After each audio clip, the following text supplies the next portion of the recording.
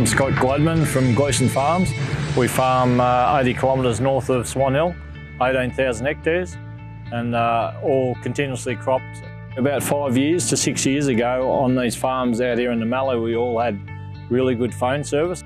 In that time, we have slowly gone backwards to the point of where we have no phone service. So it's becoming a challenge in all assets of farming, especially with the new modern technology where we want to run datacast on the latest screens from AgLeader, and that basically becomes near impossible with the phone service we have. We've moved forward and we have gone and got in contact with Connected Farms, and through that we have developed a system, Starlink on the go or mobile. It looks like an absolute game changer, a real winner.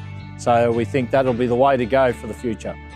Now with the datacast display there live through the Starlink and through that internet connection, we can actually see right there and then before we leave the paddock, we can have a quick look and make sure all the areas have been sown before we fold up and move on. It makes it available to us to look at what both tractors are doing at the same time. So both operators can sit there and see what the other person has done, saving fertiliser and seed,